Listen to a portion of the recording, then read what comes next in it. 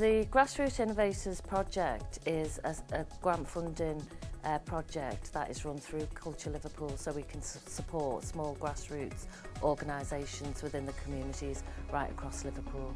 We were so delighted with the funding we got last year from Liverpool City Council and the Liverpool PCT, who funded us as a part of the Year of Wellbeing. The funding was mainly used to fund the music element of our major festival that follows on the workshops we do. If there is understanding about different cultures,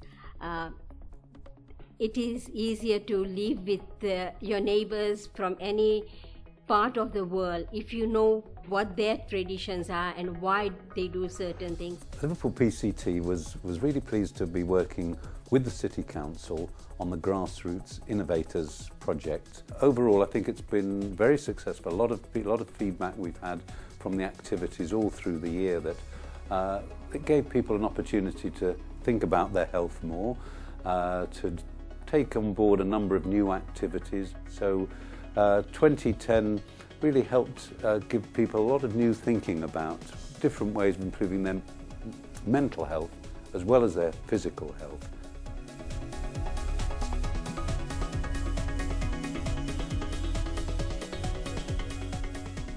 Liverpool City Council strives to promote art and culture through this Grassroots programme because it works with local people and local organisations. It strives to do two things really: enhance their creative outlets within their community and also to promote health and wellbeing. Without the funding, we couldn't have offered the workshops to the guys and the girls that live on the street around Liverpool. The workshops that we offered were invaluable because it gave Grassroots the opportunity to perform live at the UK's first celebration of recovery, which was based in Wirral in 2010. We couldn't have done that performance without the money.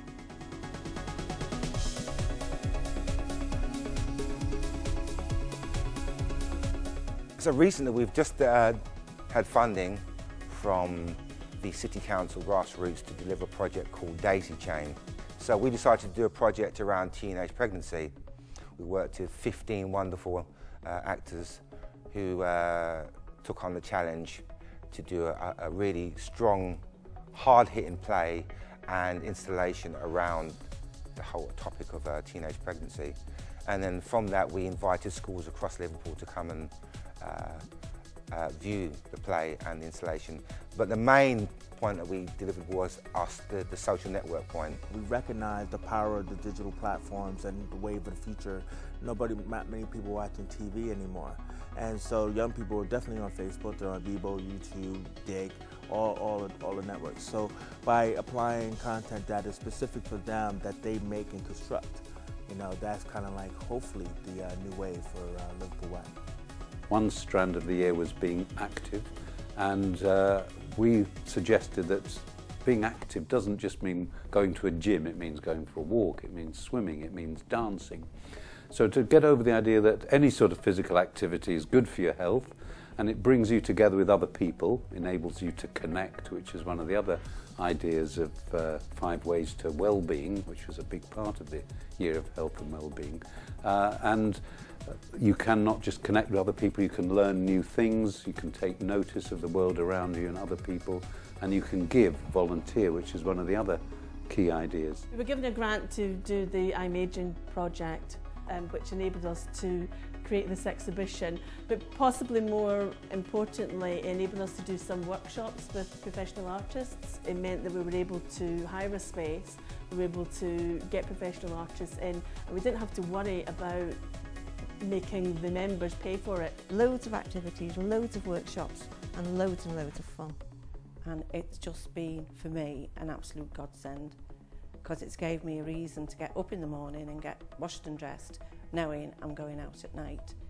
We had a Grassroots grant from Culture Liverpool last year, which basically paid for us to be able to run the dance workshops and probably involve around about 100 children and young people from the area in dance activities and performances. I enjoy seeing the children progress. I enjoy seeing them create a self-discipline. I enjoy seeing them create a team where they help each other. Also, when I see them in performance, gaining confidence, it's amazing.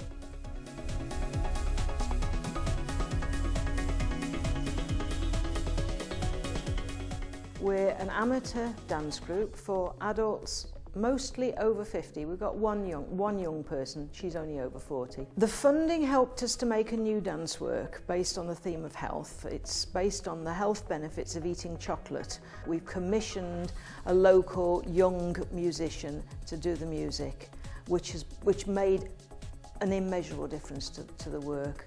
We were able to work alongside a filmmaker who we worked with before to ensure that what we've got on film will be better than it would if we just hold a camera up ourselves.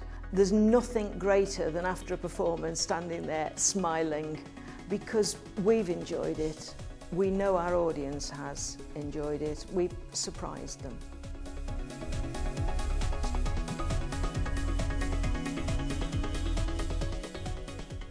We got a grant to develop a show we called United Rhythms, and that was about showcasing different types of world dance to the community in Liverpool.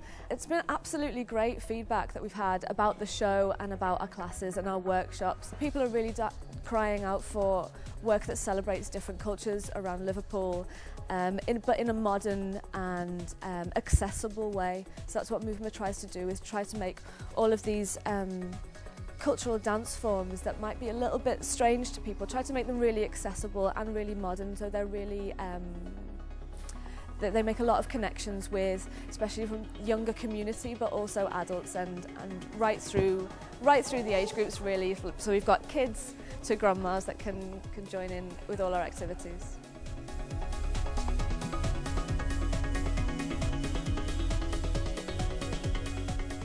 Culture Liverpool gave us a grant which enabled us to set up the project. We're quite a small company, we just survive on small project grants, so funding like that is really essential to run any activity. That's what we completely rely on in order to set up any of our projects. The service users on the whole, I think, really benefited from the project.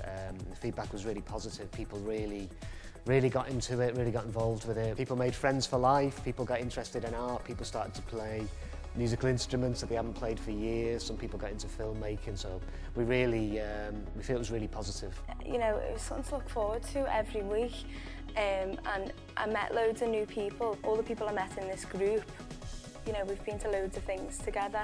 And made me feel confident again, because I hadn't been for a long while, and afterwards Andy and Tessa talked to us what was good about what we did, and getting a good feedback from Tessa was amazing for me, and gave me a positive outlook again, which is great. The aims for the future with this programme and the working with the grassroots organisations is for that to continue, and obviously we would hope to continue working with our partners, in the PCT to deliver that. So we feel we can adapt our programmes, we can look at some of the issues that are being dealt with all the communities at the moment, and build it stronger. It's also a way of gaining confidence in those communities, so people can get into work, that they can get into college, and they also gain the experience to volunteer. We hope to continue that really good work.